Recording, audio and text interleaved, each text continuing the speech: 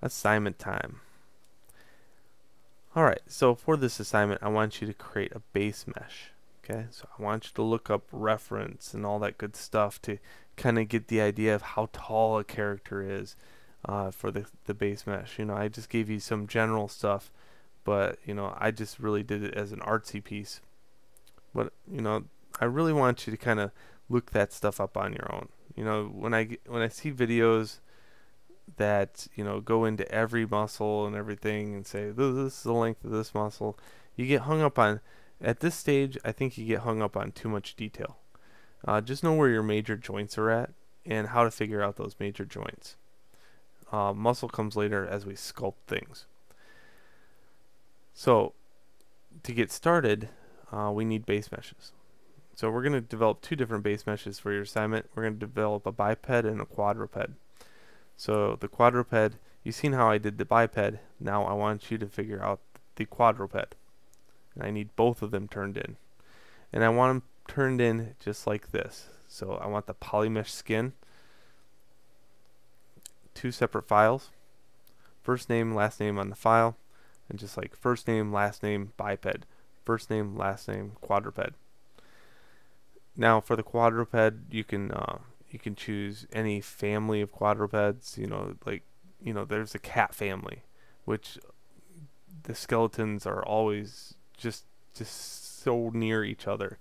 Or you can look at horses, cows. So are horses and cows there is a real difference between the anatomy there. Skeletal wise, you know, just things are stouter, shorter. But wouldn't a base mesh be able to handle both cows and horses? Just thinking out loud here. Think of a family of quadrupeds. Elephants. Okay, obviously elephants are just elephants. There's no way around that as far as a base mesh. They are their own family altogether. They might be able to group it with an anteater, but I doubt it. So think of the families, think of what kind of quadruped family you want to develop, and that's your mission for that. How I'm grading this is the uniformity of the mesh, how well the polygons are spread out.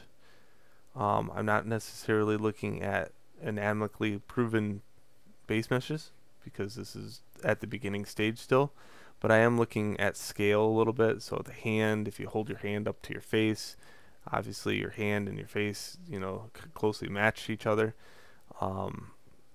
And then I'm going to leave it up to you to kind of look for the length of things too. Think about, you know, like this head. Well, how long is it from the shoulders to the elbow?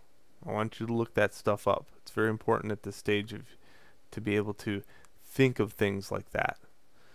I could tell you, but then it doesn't teach you how to kind of go reference things, and I've learned from that in the past. That's a big mistake, huge mistake. So in here, and we'll cover some of that in sculpting too, but for right now, just get the general length of from here to here, here to here, and kind of look that up. How many heads tall is a character? These are all questions that you should be asking yourself right now. Okay, so that's your assignment. Two separate files. Upload it when you're done.